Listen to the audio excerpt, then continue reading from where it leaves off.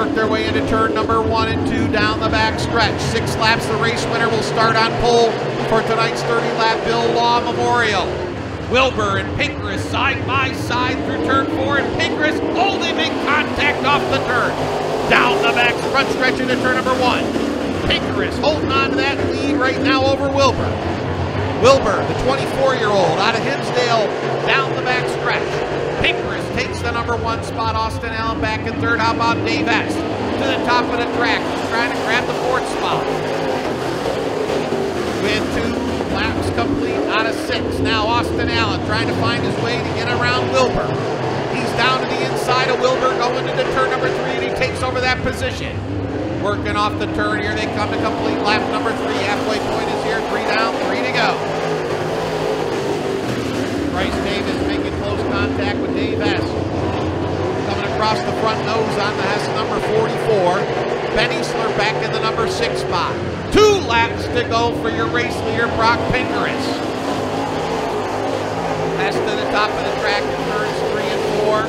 He's trying to find momentum up there. Make a second lead for racing here tonight.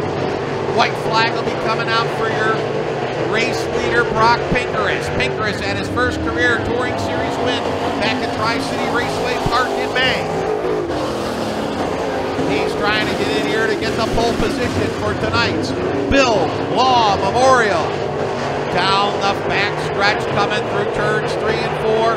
Checkered flag is out, your race winner, Brock Pinkrus in car number 555. Second goes to Austin Allen, 3rd Jake Wilbur, 4th Bryce Davis, 5th Dave Hess, and 6th the 02 of Ben Easler. We're heading trackside. We're going to interview your dash winner and pole position guy, Brock Pinkrus. And ladies and gentlemen, he's going to put on the microphone for our Marty Zakella out here, who's helping us out. Brock, you got the pole position for tonight's main event. Congratulations.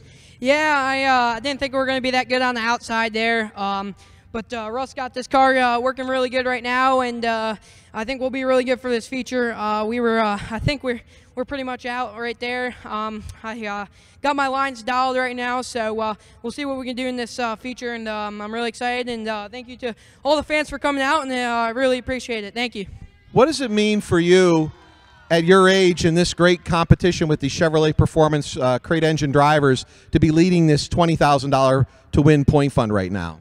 It means a lot. You know, I don't think I would be doing this at my age right now. You know, to battle against Jeremy and all these great drivers on the series, it really means a lot. But for doing it at my age and for the experience I have, I think we're doing pretty good.